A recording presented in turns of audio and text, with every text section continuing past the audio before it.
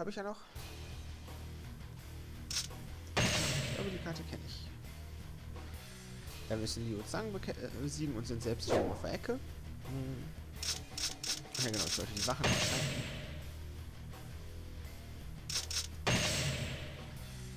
Will ich zu Anfang auch mal weiter trainieren, aber bis jetzt sind die einfach zu lästig. Da kann man sich nämlich nicht vernünftig mit feindlichen Offizieren prügeln, wenn da irgendwelche Leute im Weg stehen. Habe ich jetzt so zuletzt gemacht. Ich kann sie zwar auch auf Bogen stellen, aber wir lassen jetzt einfach mal ganz weg. Habe ich die Probleme nicht mehr. Und fangen stattdessen mal hier an. Luo Castle will become our bridgehead for invading Chengdu. Ja, wie ich gerade sagte, wollen wir diese Provinz annehmen, die Feste einnehmen, um die Provinz, die dahinter, also als Brückenkopf zu nutzen, um die Provinz, die dahinter liegt, zu erobern. Dementsprechend finden wir da eine Belagerung raus. I don't like the looks of this place. If we get ambushed...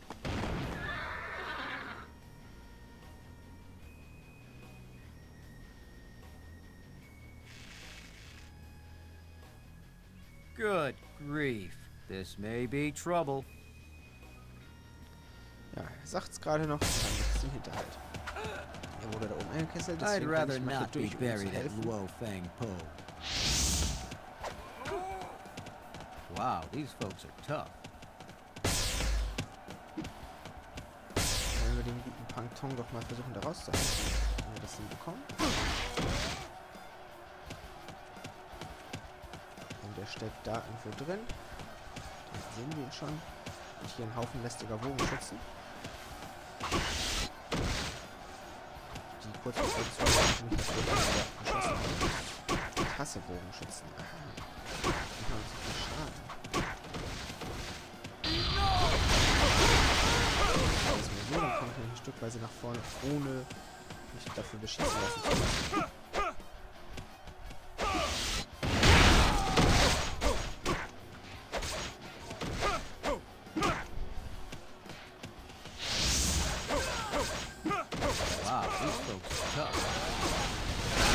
Glad to see you.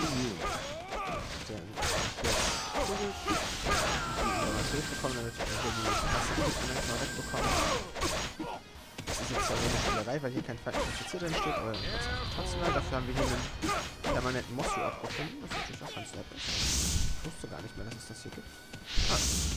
Haben wir jetzt wieder ein bisschen Mosu mehr. Und da vorne noch ein paar Bogenschützen, die abgeräumt werden wollen.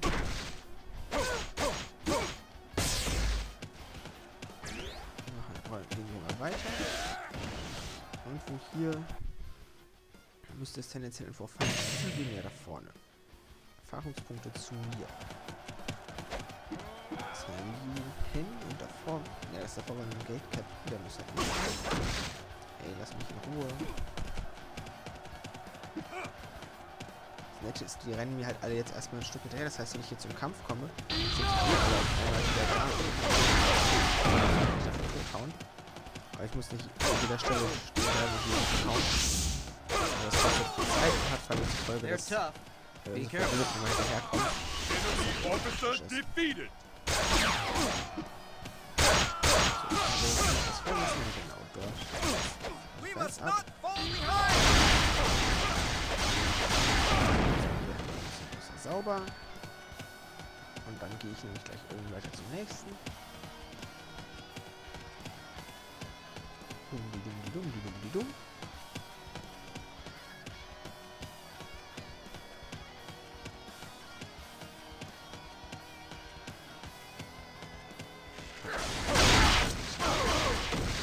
So ist es soweit, dass wir jetzt drin stehen und versuchen, die Armbrustschütze zu machen.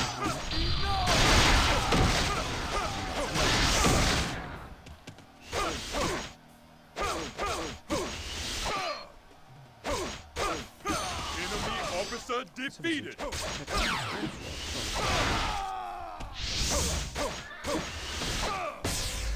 holen wir uns hier mal. We could use some help. So eine. I bow to your skills.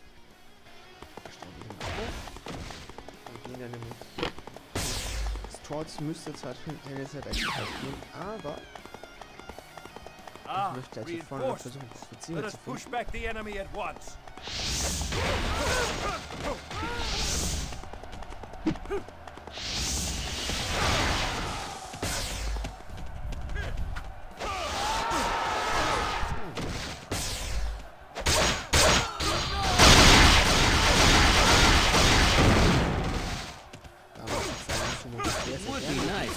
captured Ren.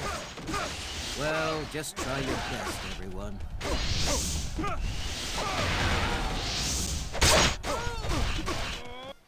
Er hat gerade das von Capture irgendjemand gesehen. Wer war das denn?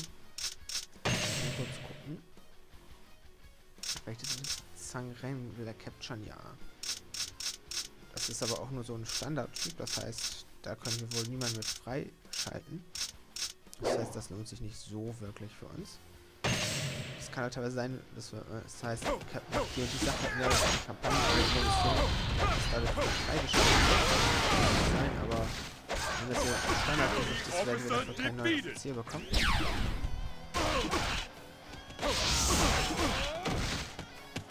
Let us go as well.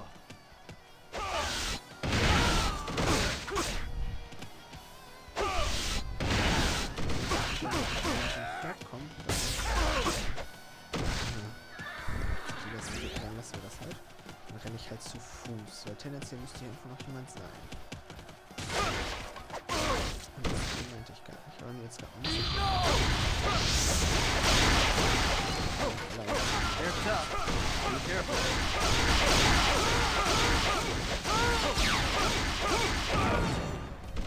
I wouldn't expect any less of you.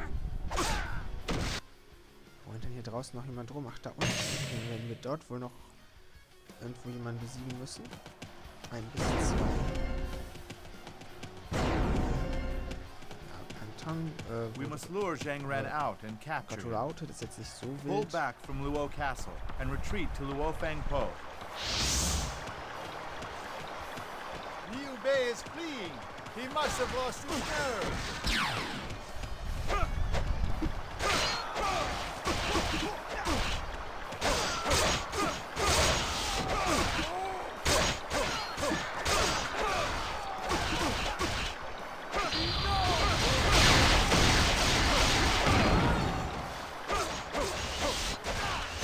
Enemy officer defeated.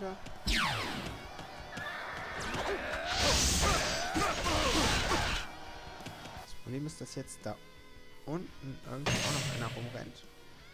Ich mir das mal angucken will. Aber es kann sein, dass der da einiges aufhält. Is there no one brave enough to challenge me? Zhuge Liang will fall by my blade. Ah, jetzt können wir rein. Jetzt werden die Türen nämlich aufgemacht, weil er da eine Herausforderung ausgesprochen hat und sie provoziert hat. Und der Plan sagt quasi, er will zurückziehen und so tun, als wäre das nicht so toll. Und er prallt ein bisschen rum und dann ist der Feind bereit rauszukommen und zu kämpfen. Das einzig Wichtige ist, dass währenddessen keiner bei Liu Bei ankommt. Is the renowned strategist a coward? Impressive, Zhang Ren. I yield for now.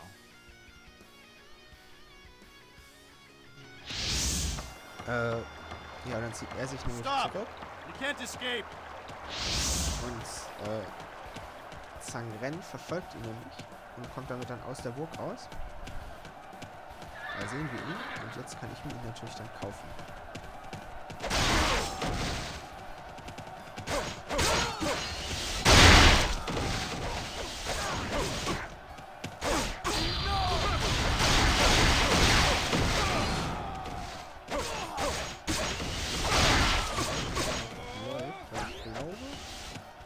Plan müsste es nämlich sein, dann weiter den Zhang-Yang zu verfolgen. Er müsste ungefähr hier auf die Brücke zuhalten. Das heißt, wenn ich Glück habe, Geschichte vielleicht. Destroy the bridge and cut off the enemy's escape route. Oder euch auf der Seite hinten. Also der Plan sagt, wir zerstören jetzt die Brücke. Das heißt, wahrscheinlich ist die Brücke gleich weg und die kämpfen dort weiter. Das heißt aber auch, ich kann mich jetzt hinstellen und hier, ich glaube, hier war nichts mehr drin. Lebenspunkte suchen und mal reingehen, weil das Tor ist jetzt hier offen.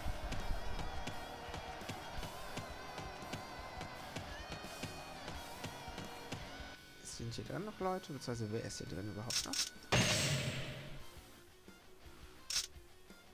Ja, halt dort ein Offizier, dann wollen wir uns den mal zuerst holen. Sollen die anderen sich mal weiter prügeln.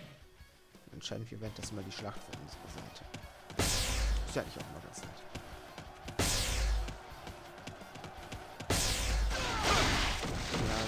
müssen jetzt nicht beeilen, weil da hinten dürfte jetzt Verstärkung aufgetaucht sein, genau.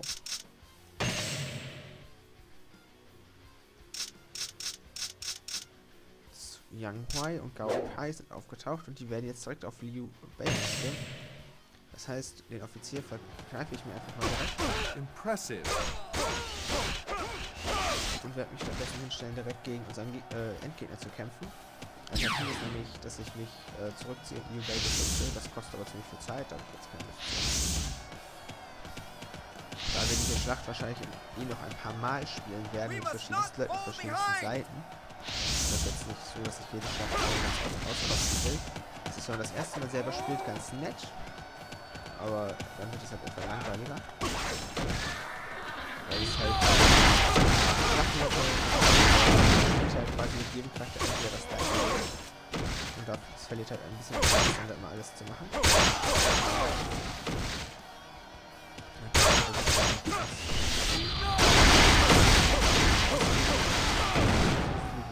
Durch.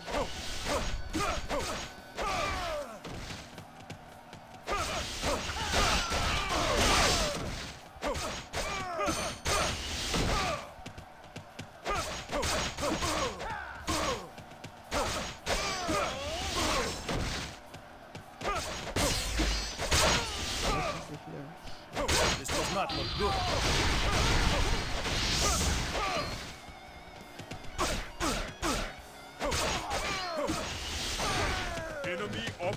Erwischt, bevor unsere eigene Armee geschlagen werden konnte. Wasn't meant to be.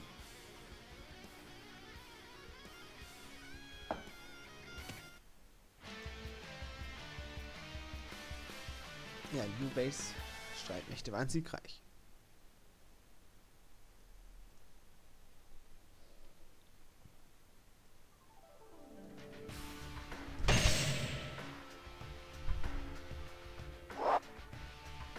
Items haben wir diesmal keine bekommen. War auch jetzt nicht so die große Punktzahl, aber dann einen Gang hoch. Dafür ein bisschen was.